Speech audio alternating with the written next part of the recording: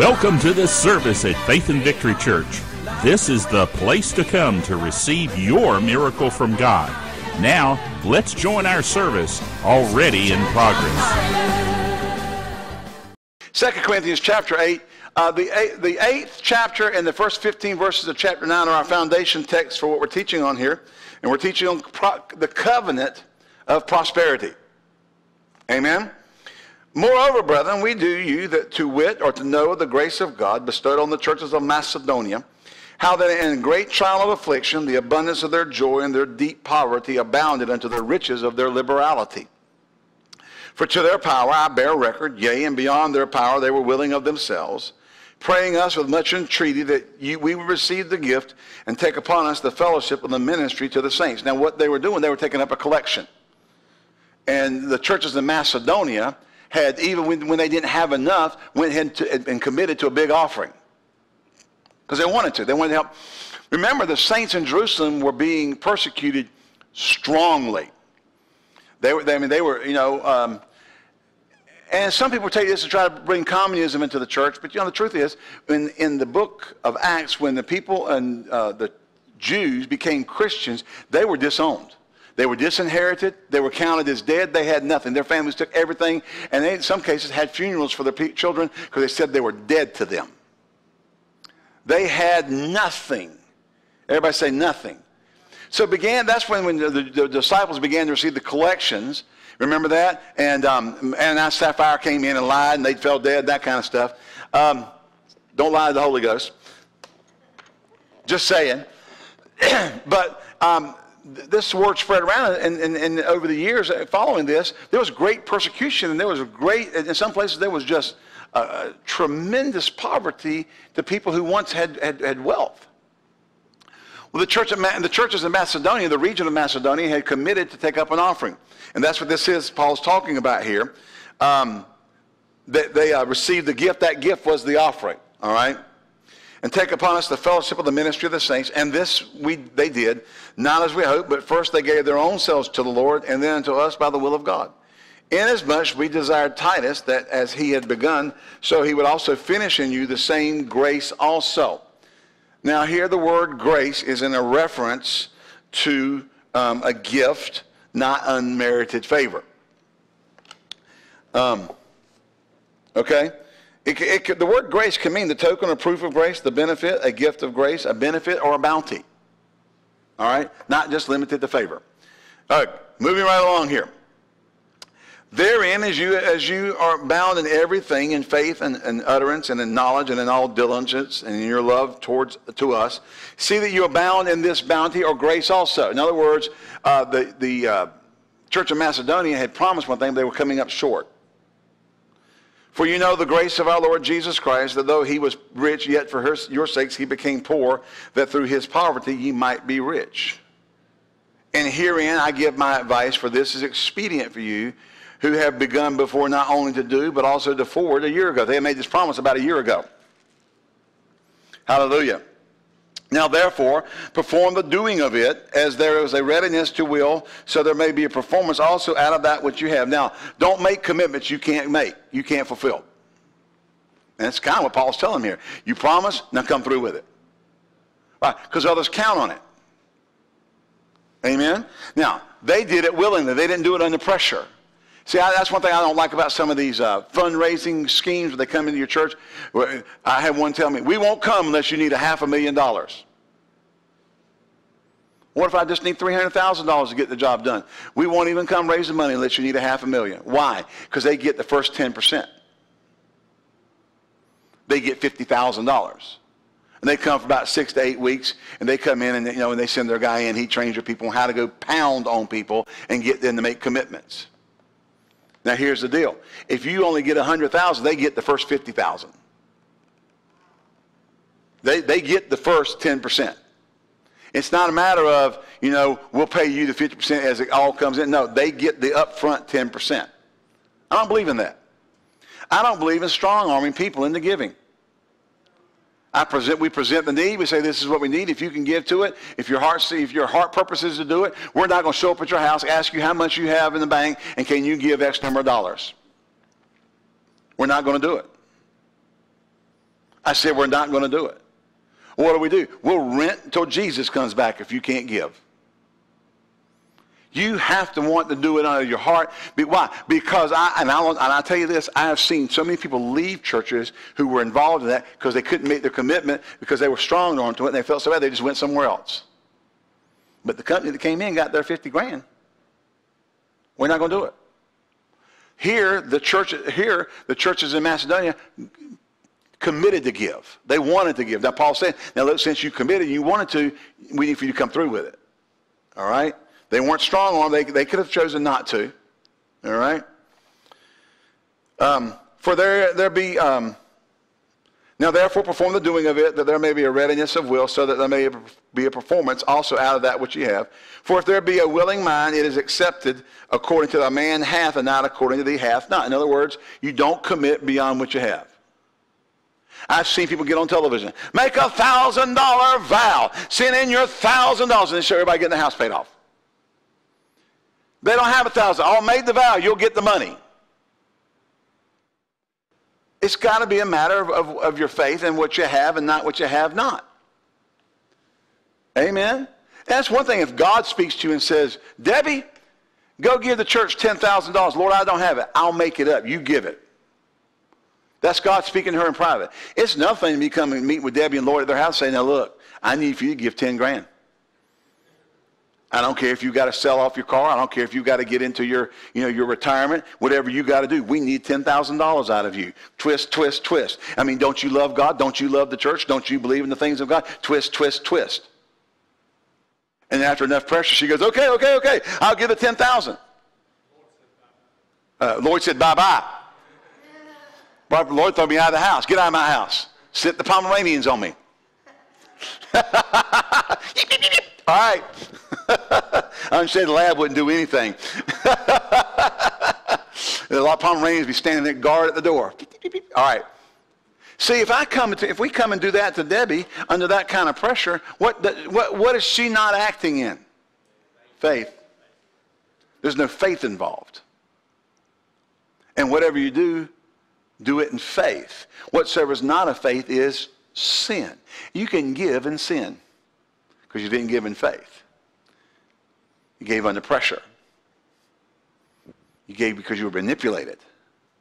See? And Paul's saying here, don't make it a matter of what you don't have, make it a matter of what you do have.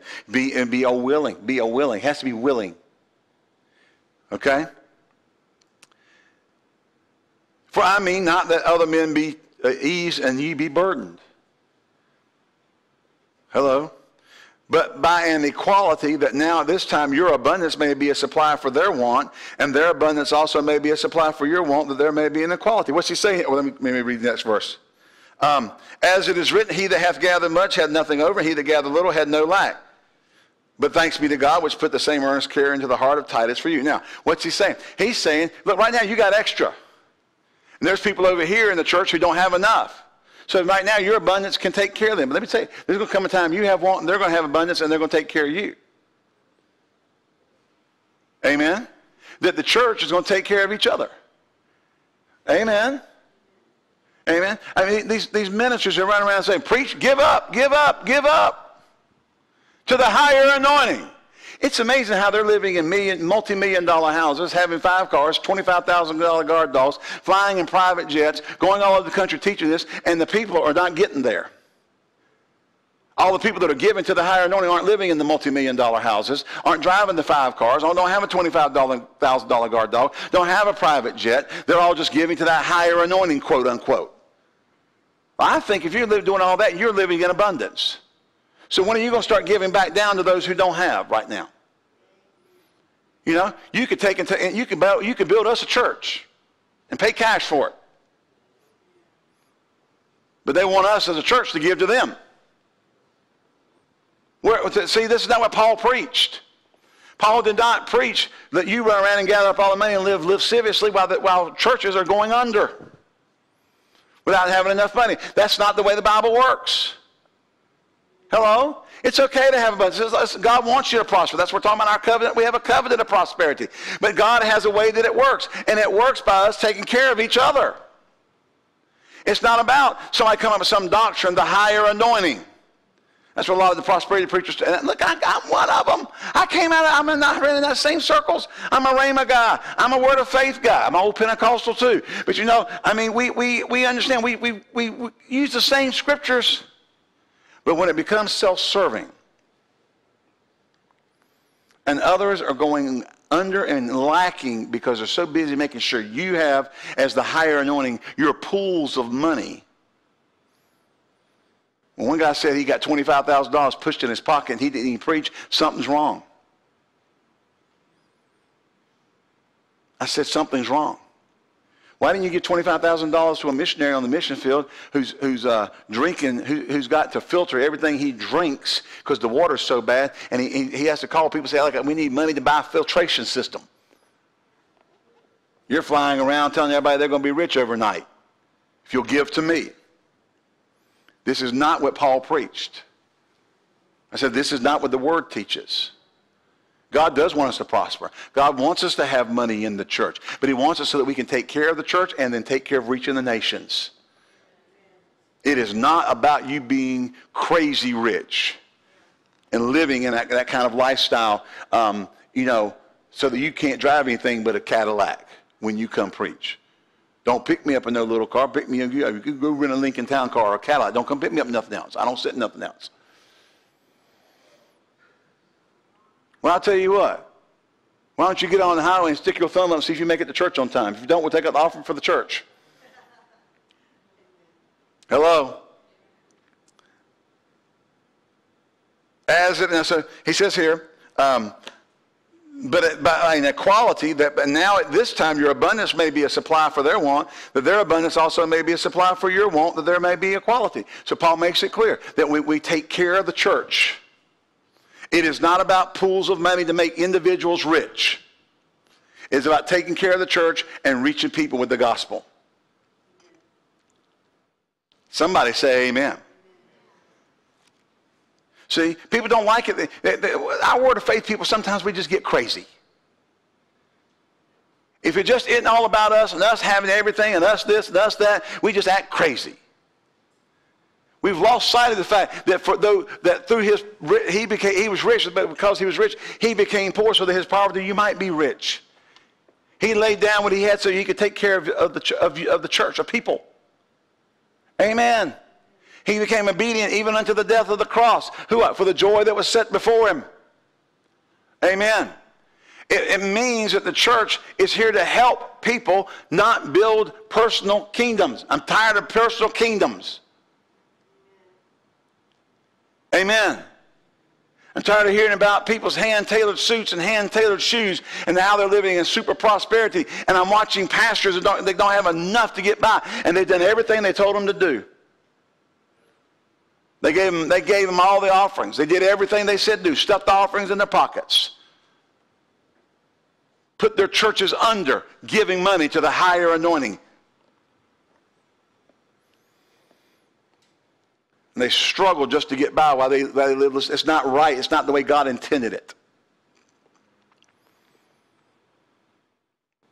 Hello. People tied into the television preacher, and they're sitting right there in the church and not giving anything to it. I was on one of the television programs one time. Somebody called in. I send my tithe here and my tithe there, and I'm like, well, where do you go to church? You don't send your tithe all over the planet. You know? And they don't go to church because they don't like any of the churches. I'm like, what are you talking about? There's good churches in here, in this area. You don't have to just sit there and watch somebody on television and send them your money. If you want to send a special offering, fine. But you need to be tithing to a local church. Why? Because when you get sick, I'm going to tell you something. Unless you're a $10,000 a month giver, they ain't coming to see you. They're not even sending a staff member out. And they call you at 11 o'clock at night or 1 o'clock in the morning and say, Mama's in the hospital. They're not flying in. Who is? Pastor Ed's getting out of bed, putting his clothes on, and driving over to the hospital. Hello? Why? Because you need your pastor. You need somebody there. Amen? We've got to get back to understanding that prosperity is about, it's about reaching the local community. We've got to reach people in the local community. We need churches to be able to do that. Amen. I wasn't going to say any of that this morning, just kind of got down there and it came out. As it is written, he that gathered much had nothing over, he that gathered little had no lack, but thanks be to God which put the same earnest care into the heart of Titus for you. For indeed, he accepted the exhortation that being more forward of his own account, he went unto you. In other words, he cared more about them than his own self. For indeed, and we have sent him with the brother whose praise is in the gospel throughout all the churches. Not only that, but who has also chosen the churches to travel with us with this grace, this bounty, the money, which is administered by us to the glory of the Lord, the same declaration of ready mind. Avoiding this, no man should blame us in this abundance which is administered by us. Providing for honest things, not only in the sight of God, but also in the sight of men. We've sent them with them our brother, whom we have oftentimes proved diligent in many things, but now much more diligent upon the great confidence which I have in you.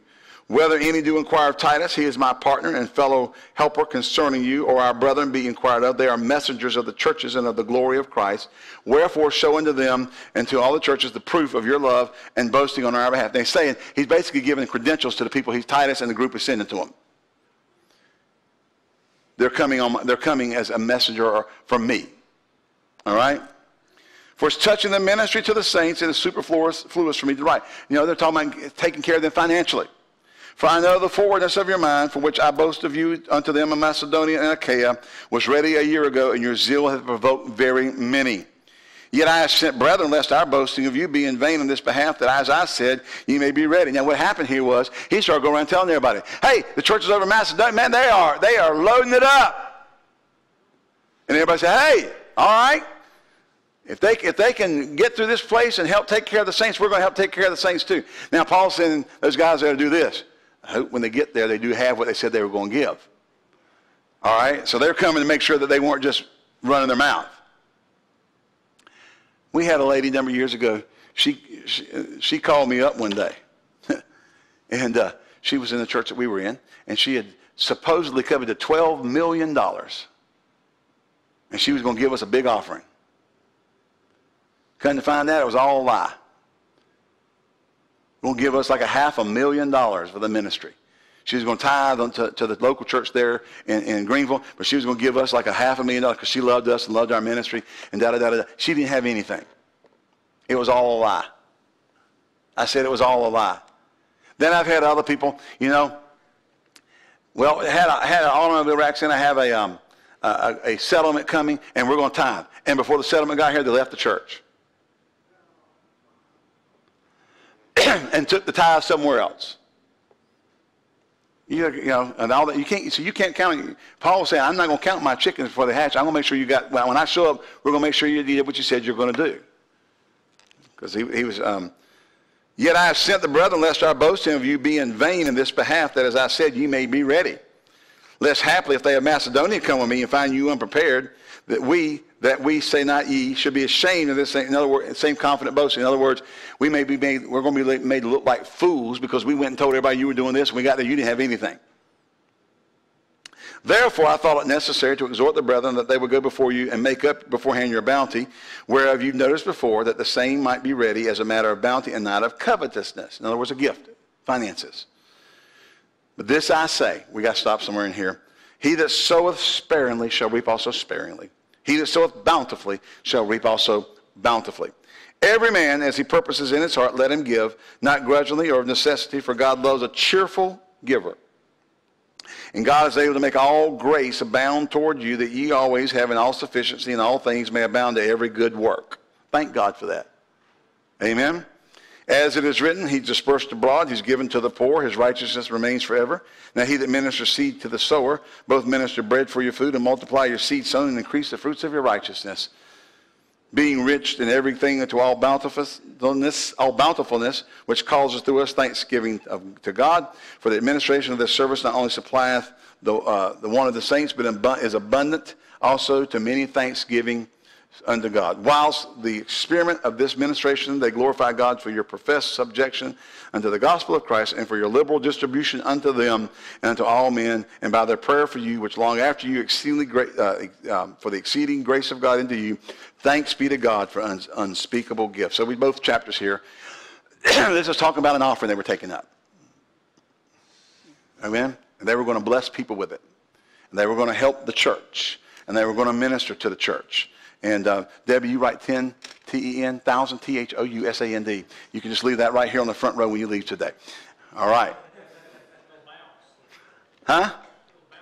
It'll bounce. Well, hallelujah. And we can't have that. I'm messing on them now. Hallelujah. It's Larry, 10,000. We're just going around the church and we find somebody that said they're going to do it.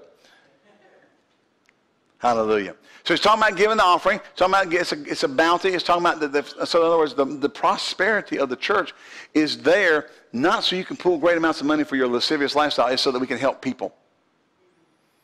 We are called to help people. Say, called to help people. That's our call. That's our ministry. That's what we're supposed to do. Amen. God doesn't expect you to be broke and living under Eeyore's tent.